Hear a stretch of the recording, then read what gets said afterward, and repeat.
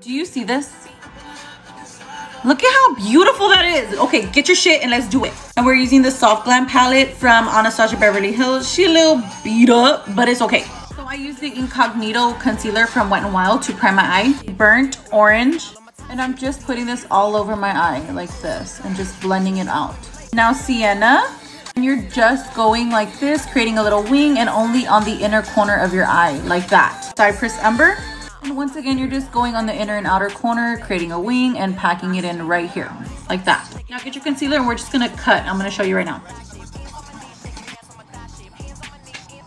Now I'm getting Diamond Diva from the Makeup Plug Cosmetics. Now Rhinestones. I'm just getting some eyelash glue.